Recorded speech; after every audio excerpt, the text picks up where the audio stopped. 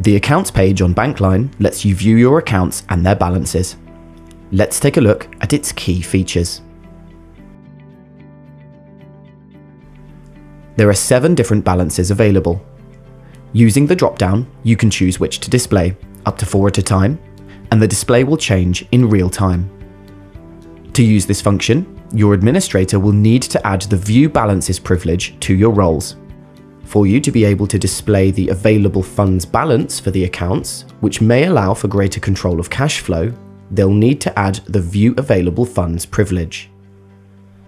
You can also navigate to view transactions for an account from the Accounts page. To do this, you'll also need the View Transactions privilege, and your Bankline administrator can help with this.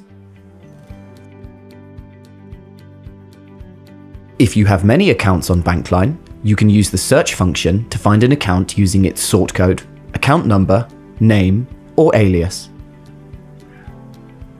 You can also create an account set, which is a group of accounts to make the management and reporting on account balances easier.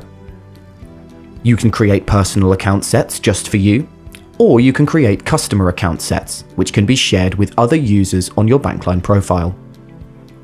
You can create multiple account sets to suit your needs and look at historic balances from the last 15 months. You might have noticed the star icons next to your accounts. Using these stars, you can choose to display up to 20 of your favorite accounts on the dashboard, so they're always close to hand.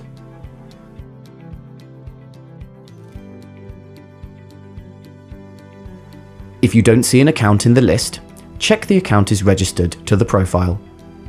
If you have the Manage Accounts privilege, you'll see the Register Account button. From here, you can add the missing account. If you don't see the Register Account button, you'll need to talk to your administrator about getting the Manage Accounts privilege, or have them register the account on your behalf. These are just some of the handy things you can do on the Accounts page, and we'll be bringing more enhancements over time. For step-by-step instructions on using the features we've shown in this video, visit our how-to article library by clicking the support button on the dashboard and search "What can I do" on the Accounts page.